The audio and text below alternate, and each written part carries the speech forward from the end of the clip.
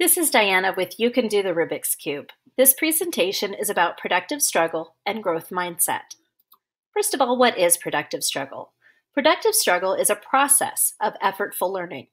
An example of what this may look like in a math class would be to start the lesson by presenting the students with a new type of problem and giving them independent work time to study and try their own methods to attack the problem.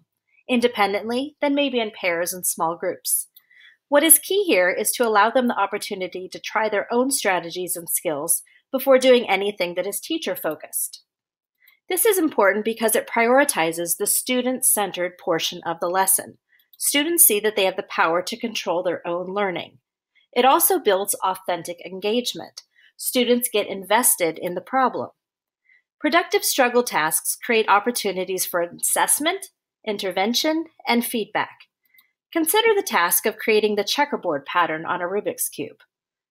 In watching students attack this problem, you'll be able to see if students are able to visualize the turns needed to create the pattern, if they have any problems keeping the orientation of the cube the same throughout the process, and then if they can think backwards to undo the pattern.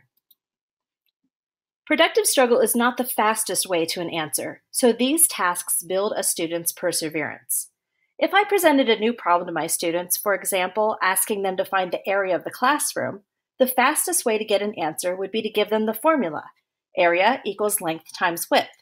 However, letting students grapple with the task themselves will build perseverance and deeper engagement.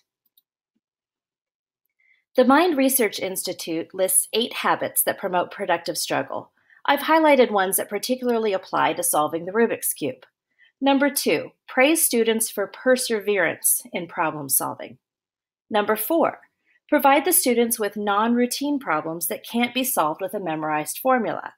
So although my previous example of finding the area of a room can be solved with a formula, be sure to present a mix of problems, including those that are not easily solved with a formula. Number 7, allow students time to ask questions and tinker with ideas. Give students free exploration time with the Rubiks Cubes before providing any tips, giving them the opportunity to develop their own strategies and see how the pieces work and interact. And number 8, encourage having a growth mindset. So, what is a growth mindset? Carol Dweck says, a growth mindset is when students understand that their abilities can be developed, particularly through hard work and dedication. This mindset creates a love of learning and resilience. A growth mindset also supports brain development. Every time a student pushes out of their comfort zone to learn something new and difficult, neurons in the brain can form new and stronger connections. So what might this look like with Rubik's Cubes? First of all, allow students time to try their own strategies before offering tips, videos, or the solution guide. Give students problem-solving challenges, like making and solving the checkerboard pattern, creating letters on one side of the cube, etc. And remember to praise the process. Praise and reward the use of effort, strategy, and progress. You may visit our website for more resources. If you have any questions or would like to see some of the research behind productive struggle and growth mindset, feel free to email me as well.